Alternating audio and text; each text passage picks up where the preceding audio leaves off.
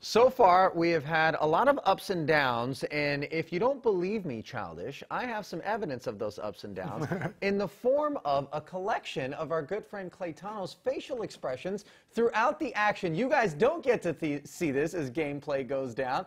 And there it is. Just wait, what's going on? Oh, see, this is me. I'm just riveted. I just stare at Claytano the whole time. You can see my schnoz in the shot there. Ew, look at that face.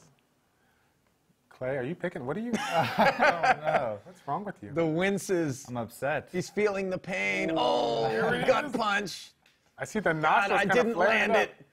I gotta be careful the facial expression. I thought I was off camera. I gotta make sure that I I gotta be careful of right there. There it is. I just like to keep myself right in your shot.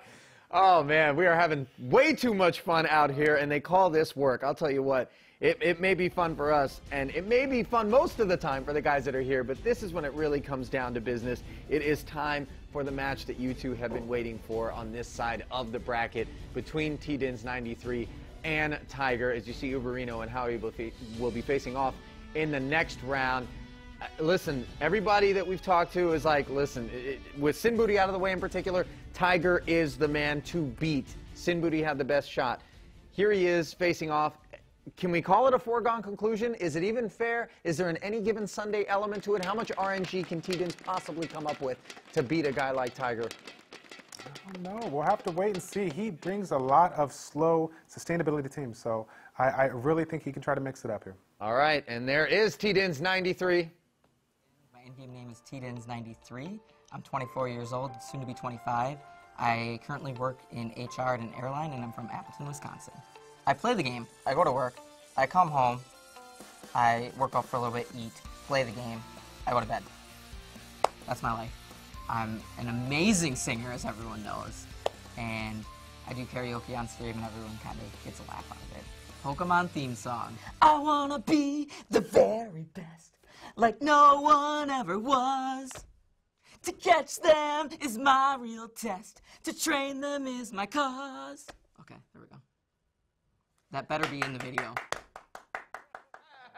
Rest assured, Tdins, we did not disappoint you. His peak ranking in RTA, 33, although that is significantly better than the ranking I give him for karaoke. And he is going to be facing Tiger, the 29-year-old software developer from Harbin, China. Hi, everyone. My name is Xuran. My game name is Tiger. I'm 29. And my hometown is China, but right now I'm living in Toronto. My job is software developer.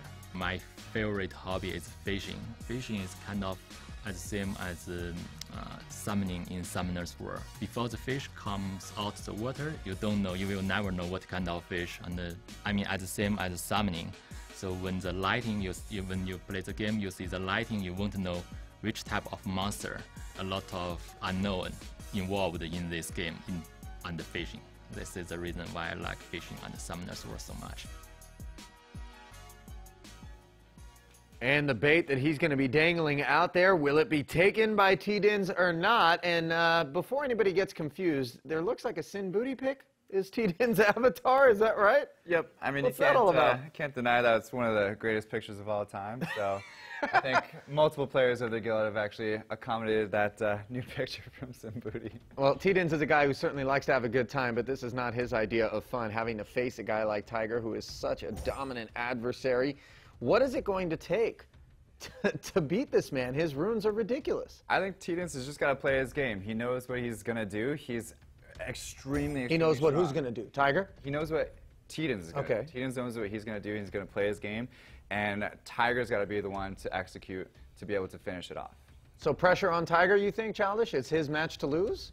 Possibly here, but again, he is just such an interesting player here with a ton of great monsters, great runes here. I think he's coming in pretty confident, and rightfully so, again, being the front runner into this competition. Even the best of fishermen sometimes head out on a boat and don't get a nibble, let alone a catch. So could this be that situation for Tiger, as he's going to have to take care of business and get through Tdins93 if he is going to become the champion everyone expects him to be as the favorite? What do we think of the draft so far here, Childish? So far, so good. Tdins is definitely repping what he generally does.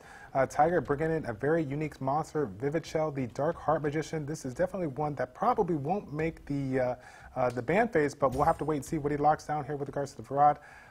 This is going to be interesting. And is it the Fire Monkey King I spy there in Tiger's box? That is Jingzhe, the Wind Monkey. The Wind Monkey King. This particular one is going to have a counterattack passive that's going to allow him to use his first skill and potentially stun. Of course, with Wusa being on Tdins' team, he's probably not going to have too much of a chance to take advantage of that because he has immunity. But again, Tiger has taken a look at that. Tdins put the first pick on Wusa. Now we got the Praha in there to be able to remove those beneficial effects so he can land those crucial stuns.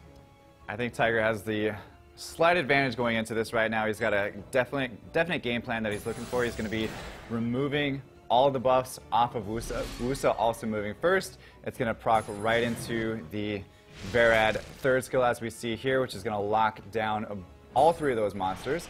And then that huge skill coming in from the Dark Heart Magician, leaving it with no HP, does not care anything about the passive. But of course, we do see Tdins answering back. Yeah, he brings that back, bringing it right back to life. So Tiger maybe a little bit upset about that. Yeah, well, you know what, though? I think Tdins played a good part here, bringing in that Jasun. He knows that Tiger has that Vivid Show and can reset or change the hit points in the attack bar. So if there was ever a unit that can get it done that's essentially almost free to play, Jasun is the way to go, the Wind Sky Dancer, and that saved him right there. Definitely saved him right there. Unable to land a stun or a freeze on the Chasun as well, but working down that Chow extremely well. It looks like Wusa's now up to go. Of course, his main skill is down, so he's just going to use the second skill to provide a little bit of a heal and doing damage based on max HP. Looks like Tiger is still trying to get down that Chow, and rightfully so with that defense break is in. He looks like he got a crucial stun. Still going to work it down. It looks like he can get it done, but of course, we now have to wait and see what he decides to do with Praha. Do you go for it? I believe. I would have said use the third skill, get rid of that attack power buff from all three monsters that still have it left, and then potentially stun a few, but he does get the third skill down from Varad now. Tiger able to freeze just two monsters this time. Still, that Chasun is resisting everything that Varad is throwing at it. And take note, he is actually not working on Chow now. He's actually trying to lock down that Leica being one of the units that if you leave in the late game, it could do a ton of damage here. I like the choice considering he's currently frozen. He can't counterattack. Yeah, able to get it down now, and the next monster he needs to work on, of course, is the Chow. We talk about it all the time, how there's one or two monsters that could potentially change the outcome of the match. Chow is definitely the next one on the list, and we will see him nice getting a clutch stun right there that he needed. Uh-oh, we got that main skill up. I think it's a Sword of Destiny, Unchanged Destiny here. Is he going to cast it? No, he's going to use his healing music, providing the immunity here. All right. Well, gotta keep the units alive here. I figured with Praha sitting back on his heel, he probably would have just waited for that, but no, he went for the immunity. What do you think about that, Clay? I think he's trying to use that skill from the Dark Heart Magician onto Chasun instead. Yeah, good point. Save it for Chasun. Yeah, I like that choice considering that essentially Tdins can counter that. He's paying really, really close attention to the attack bars, waiting for the perfect time to use his main skill. And notice Tdins responding to that, not using his third skill once again on Chow to save him because he anticipates that particular play from Tiger. But he's able to get a violent proc from the Wind Monkey King, taking down the Chow, and this might be the end for this first game. Yeah, it looks like Tiger's trying to sit back here. Doesn't want to put any additional aggression and wants to make sure that his units are healed up. But of course, Tdins sees it and just wants to go ahead and give up. Game one goes to Tiger. Well, you did mention, Clay, that Tiger had the edge heading into things, executed flawlessly, and Tdins now left to make the adjustments that will be necessary in order for him to hopefully take down this second game and avoid being swept by Tiger. Childish, I'm putting you in those shoes. What do you do? When it comes to Tiger, make a choice. When it comes to Tdins making the adaptation here that he needs to. You know, this is going to be interesting. Considering that he knows that Tiger's going to be playing that Vivid Shell here, he's obviously going to have to incorporate the Jasun. And with Tdins' strategy, generally running a lot of sustained type of units, a lot of tanky units here, I don't know if he can make the right choices. I know that he said prior to, he had a limited amount of options, but he still had some pretty decent routes. But speed could be a factor here when it comes to Tiger. Tiger, well known for the high quality, not just runes with regards to effective HP, but more so speed. And Tdins talking about Wusa being his favorite character, whereas Tiger's favorite character the Dark Harp. So Tiger actually taking away Wusa from Tdins in this situation now because he was able to grab the first pick this round. And Tiger's got a little bit, you know, it's not always easy when you have such a diverse monster box. He's got a huge amount of, you know, vast options, and just playing them at the right time, it's not always the easiest thing to do. Good problem to have, though, obviously. Yes. It's a good problem to have, but it makes you think a little bit more, and time can run out, and you just have to go with one shot that you end up deciding that you have to go with it. But Tdins going with a very similar comp that he had last time, bringing a little bit more. Well, he missed the Wusa. He's missing out on Wusa now, so he does bring Veligil instead, as we saw that in a previous match between Howie and Frank as well. Tiger's monster box reminds me of the menu at Cheesecake Factory. There's just too many options. There you go. Yeah, but looks like Tdins went ahead and banned Molong and Icarus here, a deadly combination if you allow them to get past the pick and ban pace, so I like that choice right there. It looks like we have Hathor from Tiger is going to be able to go, but of course he works on Veligil, getting the crucial sleep so that Veligil cannot cleanse, and now we can do some work when it comes to the crowd control of Tiger. So here we go, the Icarus deciding not to use any skills. Veligil getting a crucial violent proc, able to provide the immunity for his whole team for the next 3 turns, and down comes Justice. Able to get a violent proc. Wasn't able to do a huge amount of damage, of course, because of the shield from Wusa, but now working away between both the Chow and the Wind Monkey King on that Dark Heart Magician. Yeah, I'm trying to figure out what Tiger's going to be able to do right now. I mean, he literally needs to wait for that immunity to come out so he can take advantage of it. Of course, he still has Vivichel's main skill, but the attack bar to HP ratio on these units are not where he wants it to be. But despite that fact, he does use it. That's interesting. The Chasun was right after that. I don't know if he predicted that to be, but I probably would have held back on that considering that Chasun was ready to go right afterwards. Chasun definitely was ready to go. He may have just decided that he wanted to go for it, but definitely great catch there, Childish, and I think Tdins is sitting in a good position. He just needs to make sure that he doesn't get locked down by that Hathor. As soon as he gets locked down by that Hathor, it could change the game completely. He actually goes for it, but may not have been the right decision to make with just having those 2 monsters without immunity. I don't know. We'll have to wait and see here. Notice that he didn't even use the Sweet Dreams to remove the beneficial effects on Veligil and possibly lock him down as well. Like you said, he's making some unorthodox changes right now, but again, it is Tiger. If there's one person to mix it up today, that would be the one. It's hard to question a guy with the record that Tiger has and his successes, but certainly there are on the surface moments where it feels as though the evident play isn't the one that he employs, and could that possibly be leaving the door open for Tdins, or could he even be baiting Tdins into an approach that he's ready for? Who knows? Who knows? Well, what he's trying to do, I would assume, is he's trying to combo the Icarus with the Dark Heart Magician. He's trying to get those 2 together where they can 1-2 punch, basically, but he's just timed a little bit off, and Tdins is playing that perfectly with having the Chasun pick in there for his team, which is kind of completely removing the chance for Tiger to have that opportunity. Yeah, that was an interesting point that you just made right there, too. With regards to Molong, Icarus, and Vivichel, all 3 of them work synergistically to be able to do like a 1-2 shot combo there to take him out. So I really like the strategy of Tiger coming into this second game. But Tdins playing it very, very well here, adjusting just tremendously between the last match and this one.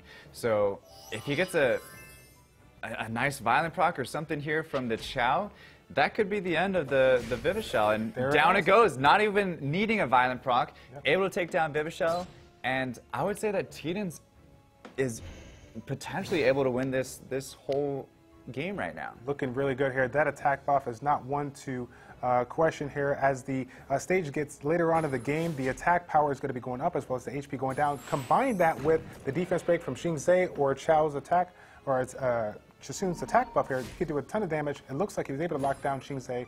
Interesting situation. But Veligil resisting the sleep there. That's exactly what Tdins needed, because now Hathor does not have the control over the monsters that he was looking for previously. And it looks like Tdins, regardless of elemental advantage, is still going after the Hathor with Chow. He's got to sleep. I was assuming him going after the Veligil, but he decides to land the attack break on the Chow. Chow able to remove the attack break with the Veligil there, so not too much from the Hathor in that situation. I don't know if Tiger's making some interesting moves. I'm not sure if the nerves are getting to him, but down goes the Hathor. Yep. And that was a key monster in his remaining 3. Yeah, I don't. Going to be a real uphill climb here if there's any chance whatsoever for Tiger to win. It certainly doesn't look like it. Right, yeah, considering the passives that both Tdins' main monsters bring, Jingzhe just providing a ton of sustainability, and of course Chow having a heal. I mean, there's nothing he much can do. And guys, don't look now, but Tiger is level. One game apiece with Tdins, and if he doesn't pull it through here in game 3, he's going to be out. And it could be anybody's tournament. Yep. Absolutely. I definitely agree with that decision there, because you go into this thinking that there's 2 main players. And if both of those 2 main players that you think are going to fight in the finals get taken out the first turn or the first game, it's anyone's match. What was the crucial misstep there by Tiger that he's going to want to look to avoid on this occasion? And obviously we're apprehensive about saying things like Tiger's guilty of a misstep because he is as versed in the game as he is. But certainly it felt as though there was a couple of moments where both of you were like scratching your temple and going, I'm not sure I would have put the Hathor to work already in that spot, or you know, and that allowed Tdins to play perfectly, obviously, which he needed to do in order to then regain the advantage and eventually cruise to victory there. There was a few points in the match that I, you know, like you said, kind of scratched my head, and obviously he's a much higher rank than I am, so he might be thinking a different way than I would, but for me, he needs to be looking at those attack bars a little bit more attentively, because with the way that Vivishell works, he needs to make sure that he's not using it at a time where it's just wasting it because of Tdins' Chastoon that's just going to revive or heal up that monster right back to full health. Right. I mean, the results obviously speak for themselves as we see the crucial draft in the 3rd game underway, Childish. And what stands out so far? Anything? With regards to Tdins' play, I mean, he pretty much is bringing the same standard composition. I'm curious to see if Tiger decides to ban that Chastoon. It sounds kind of weird, but again, that Fallen Blossom that's going to essentially hard counter his Vivishell, and then the attack buff that it's going to be bringing into the later stages of the game with his 2 main damage dealers, Chow and Jingzhe, this could be pretty interesting. Yeah, Tdins going with the exact same team there, but if he leaves in Amelia, that almost makes Hathor kind of irrelevant. Correct. So he's got to ban the Amelia. And Tdins also goes with the same pick. He's banning out the Mulan, but the only difference in this match between the last one is the Light Panda. And we have not gotten a chance to see too much play from the Light Panda in the entire World Championship so far. So it's going to be nice to see him pull through today and see if he actually makes as big a difference as people think he's going to make. Yeah, Tian Lang, the Light Panda, is unique, similar to the Molong here, providing that AoE stun that you can see right there, 3 out of the 4 monsters, and then of course he has a passive that will essentially give him a certain amount of attack power after Veligil goes ahead and uses his Sanctuary to increase his attack rate. Clay Tano's about to fall out of his chair over here. Clay, what's going on? So I'm just looking at Tdins right now because he had the luck. He was able to, you know, avoid the stun from the Tian Lang, and he was able to avoid the sleep from Hathor, and then it was just the sleep from the Vivishell that came in, or was it Vivishell or the Wusa that was able to put the Veligil to sleep, and it kind of just seals the nail in the coffin right now because Tiger's just going to be starting to cycle now with the Hathor having full reign of all of his monsters, and I don't know, I think, you know, he had some good luck in the beginning, but Tiger just had way too many CC options to lock down that Veligil, and that may have decided the match right there in the first couple turns. Could Tdins have maybe considered banning the Hathor instead? I would say maybe, but I think that wasn't the key. There's too many options for him to ban. His build out at that point with the 5 monsters he had assured him of having something that was going to cause trouble. Right, and he also had the double immunity between Amelia and Veligil, so he was kind of prepared for it. But he had some good luck, and then he had some bad luck right after it. So unfortunately for Tdins, this is not looking good. He's going to be able to, I was thinking that Tiger was going to be able to land the sleep on Jingzhe, wasn't able to get it. It looks like Wusa's now going to try to work down that Jingzhe, getting a couple hits. Nice additional proc here by Tian Lang. But instead of trying to go for Jingzhe, he tries to provide the defense break on Chow. Interesting pick, but again, he has the advantage right now, 4 monsters to 3. And nice, able to take down Jingzhe with the Dark Heart Magician. Of course, he decided to use the defense break on Chao because he knew that he wasn't going to be doing too much damage with the light panda there, and able to cycle into the third skill. And that is it. Tiger gave us a little bit of a scare there, but able to move on now, taking out Tdins93. Well, I think Tiger got a scare himself, Childish, after Tdins leveled the match by winning the second game, but Tiger obviously recomposing himself. It is interesting, though. A couple of pieces of good luck for Tdins there. Were it not for Tiger then finally, eventually breaking through, could have gone Tdins' way yet again in that third game if he didn't land that sleep. Yeah, that was really the deciding factor to it. I would love to hear Tiger's thoughts on, you know, that second game, though, between how he was picking, if that was the way he was wanting things to go, or if that was just mistakes and he wasn't thinking, maybe nerves would get into him a little bit. Well, Clay, you're in luck, because I've got somebody who's able to shed light, who's standing by with the man himself, our very own Pokemonstrous, Maria.